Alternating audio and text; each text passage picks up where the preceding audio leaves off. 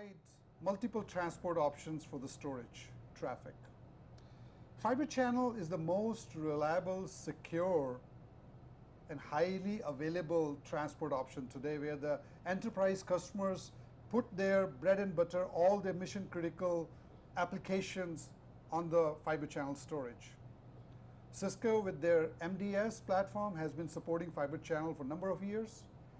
We have even the IBM mainframes, they use fiber channel, FICON, we support that also. SCSI, FCP over the fiber channel, Cisco MDS support that. And recently, there has been a lot of enhancements in the flash world where the NVMe protocol is rapidly replacing the SCSI protocol, and all flash arrays are using NVMe SSDs. And when you put those NVMe storage over the transport, guess what? Fiber channel is the most reliable option available today because the networks are already there, fiber channel. And it can coexist with your SCSI SSD flash and the new NVMe all on the same network, also the FICON on the same network. NVMe provides a very high speed, low latency network. It is expensive today, the prices are falling down. So when you put your mission critical application on NVMe storage over the fiber channel, network analytics becomes very important. In other words, storage traffic being bidirectional, you send a write and the response come back and all that, you have to know exactly what's going on in your network. So fiber channel today being a 32 gig, and very soon it's going to be going to 64 gig, so analytics becomes very important. So to talk about MDS ASICs, today in our lab we have Deepak, who is the Senior Director of ASIC team, and Rajesh, who's the Senior Manager and who's also the lead on the fiber channel ASICs. Okay, let me walk you through the MDS architecture. So this slide is of a line card. MDS allows a highly scalable, has a highly scalable architecture. And in this slide, you can see three 32 gig fiber channel chips, and they connect to the crossbar through those crossbar chips, which is highlighted on the back. So each of these crossbar chips allows a high bandwidth connection to the fabric cards, and you have multiple fabric cards on the back. And the fabric cards are highly redundant. So if one of them goes down, the others would carry the load through. And then we have the arbiter chip in here. The arbiter provides fairness across all the ports, and it's non-blocking. And this architecture has been, very resilient. It's been multiple generations of, line cards. We have been able to productize it for different speeds from 8 gig all the way up till 32 gig in this chassis. And what about the 64 gig fiber channel? Do you need a new chassis, or will this chassis work for that too? No, the same chassis will hold good for 64 gig. So that's the beauty of this. Multiple generations of, from a customer's point of view, they would be the transition from speed to speed on the same chassis, and it provides all the same benefits of non-blocking and fair across all the ports. All those abilities are always been there in this chassis. Yeah. So let me cover analytics. Kamal alluded to analytics at the start of the video. So basically, the options we have to get analytics is we could tap and send it to an appliance device. There are some challenges on that, which is it could be disruptive, or there could be degradation in the signal quality. Now, the other option would have been to actually span the packets. Now, this is not a scalable solution. That left us with one choice, which probably is the best choice to be able to get analytics, which is actually try to integrate this solution inside our ASIC. And to talk about that, Rajesh LG will cover more details on that front. Okay, thank you, Deepak. So in fiber channel 32 gig ASIC, what we did is move the tap inside ASIC, as Deepak mentioned, And we also did move the analytics engine on board. So there is a process running on our line card which correlates all the packets and computes the metrics and provides you the information directly on the CLI. You do not need any external appliance to have an analytics engine with our 32 gig cards. In case you want to send the data to an external appliance, we provide that option as well. We send it to the soup, and through the soup we can send out the data through Ethernet port to your appliance. Okay. So DCNM SAN Insights provides a nice visualizations of the data that we can export. Okay, so let me show you what happens inside our ASIC. So the packet comes in through our FC ports. The packet is parsed. We determine what kind of packet it is, form a key for the lookup, and we send it to the forwarding engine. And in the forwarding engine, that's where we decide whether the packet needs to be sent to the analytics port or not. And this is fully configurable. You have all the options that you would normally have in your forwarding or ACL list. So using the ACL list for selecting the packets that sent to analytics give you full flexibility on what you want to see in the analytics port. So after that, the packet continues its flow through the our VOQ ingress packet assembly, the so crossbar. Rajesh, sorry to interrupt. So where does the arbiter plays a role in here? So the packet comes into we have a virtual output queuing architecture.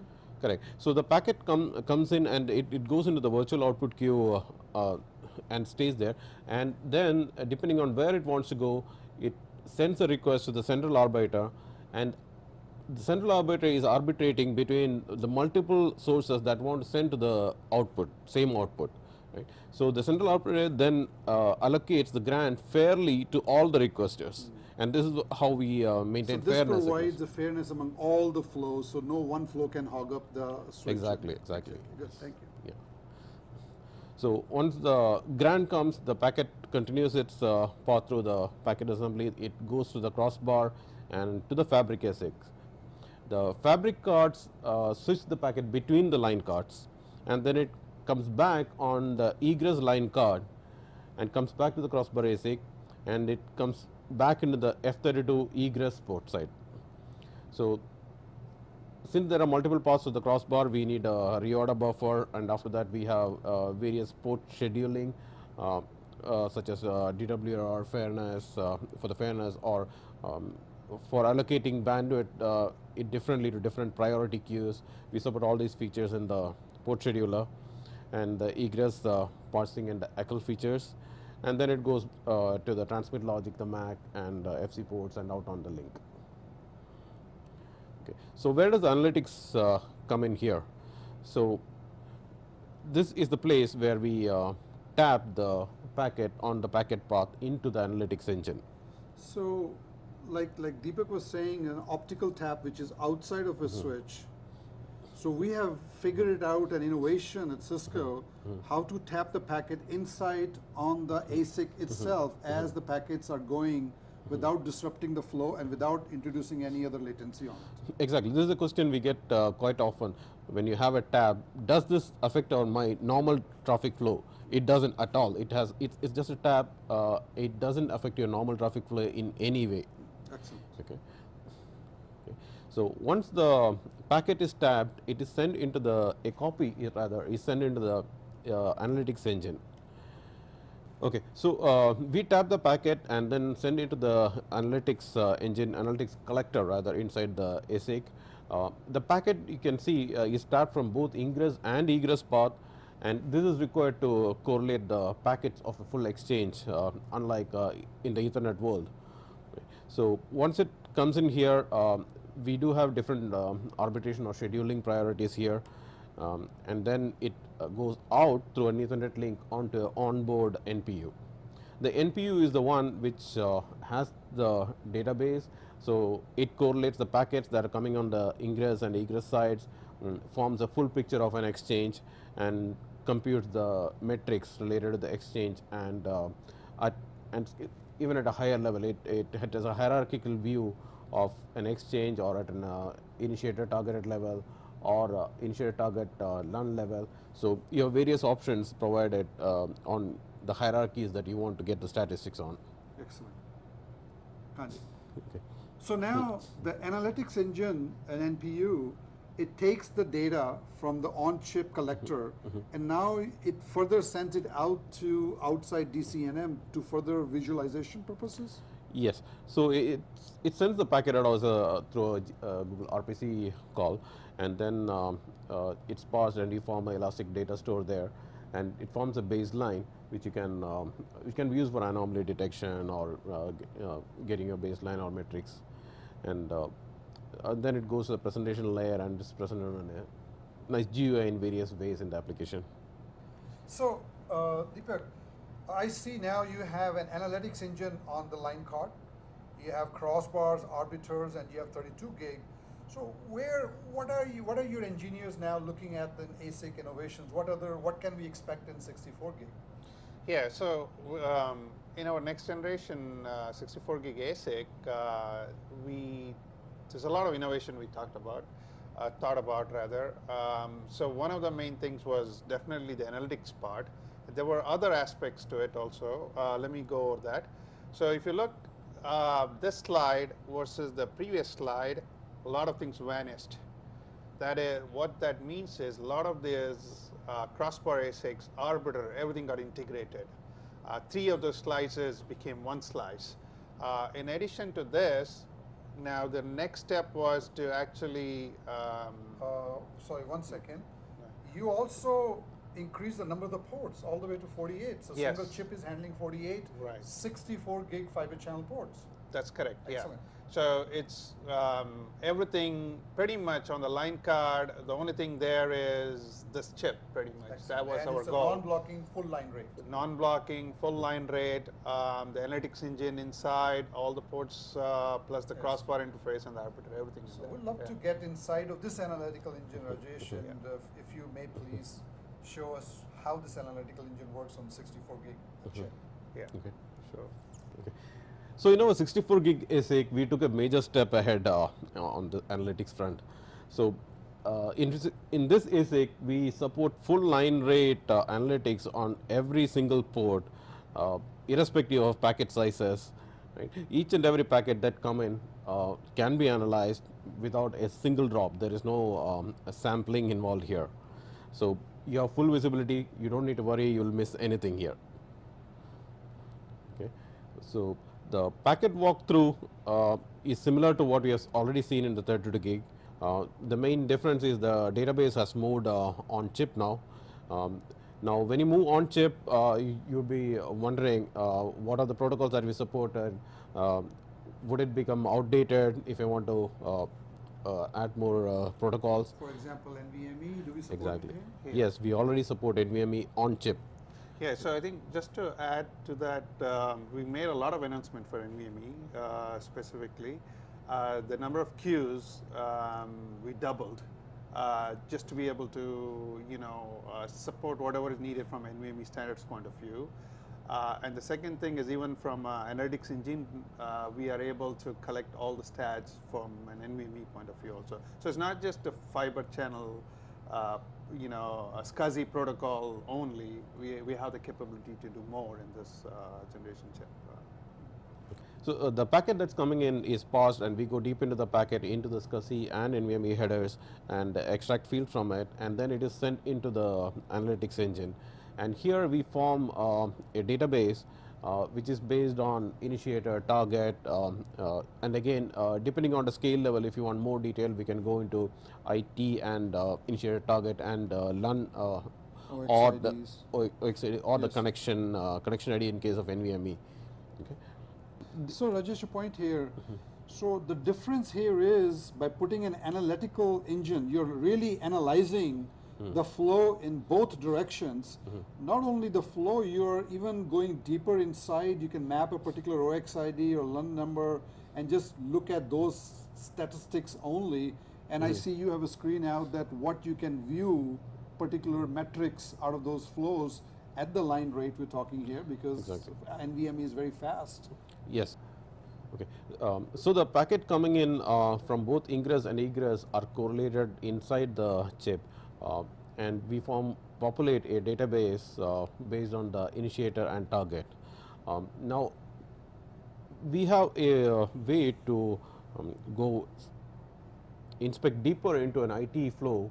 In case you see any anomaly in the metrics for that IT, you can actually set a flag and then go dig deeper at an IT and LUN level or a IT and CAD level for NVMe and get more detailed breakup of what is happening and which exactly is the offending flow or the flow that you want to investigate further. So what kind of a metrics you can see with this analytical engine? Okay. We have a whole bunch of metrics like exchange completion time, initiation time, or outstanding IOs.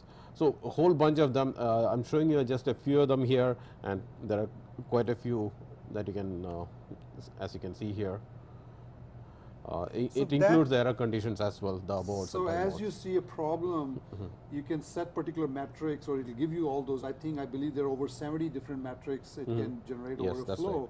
So you really can dig deeper at any level you want to figure it out. Whether your application, you're running a SAP or Exchange, you can get deeper into it. Why the response time is slow, whether it's the network problem, whether it's the application problem, or it's a storage problem.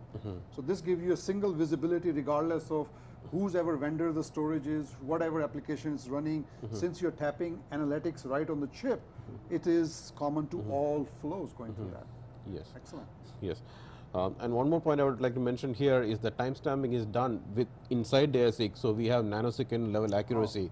Unlike where we send it outside, it sits in a buffer, and then you timestamp it. You could see very important because the NVMe dictates that the performance has to be very fast. Yes, the time that it sees is what the time the switch sees. Right, it's not something outside. Excellent. Okay, and we periodically export the table that we have collected to the NPU. So the NPU builds a bigger database with a longer history of what has been going on. And then the processing is similar to what we already explained for the 32 gig.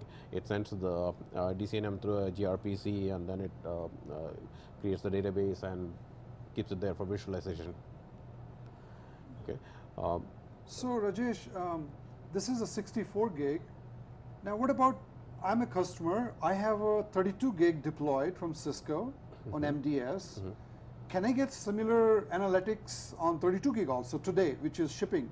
So the analytics is already launched on our 32 gig line cards, and you do get all these metrics that I showed you here already. Their limitation would be on the scale side, maybe, which we have enhanced to significantly in the 64 gig ASIC. So as speed increase, you need the faster analytics, you need the sample time. I mean, you're not sampling, you're watching every flow, every packet. So you have to dig into the headers, packets are coming faster.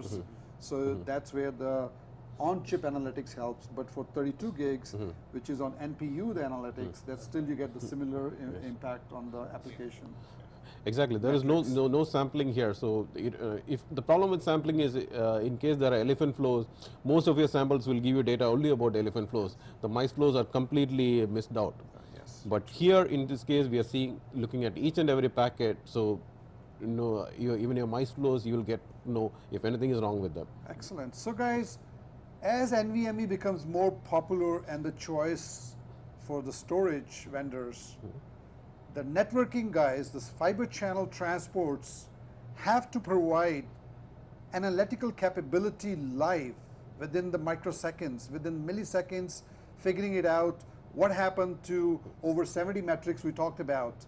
And once you move that on chip, that is the best solution, not outside the chip where collectors may take some time. So doing analytics live on chip, giving you all the metrics about NVMe and SCSI, this is what Cisco Innovations is coming, 64 and 32 gig, which is shipping today.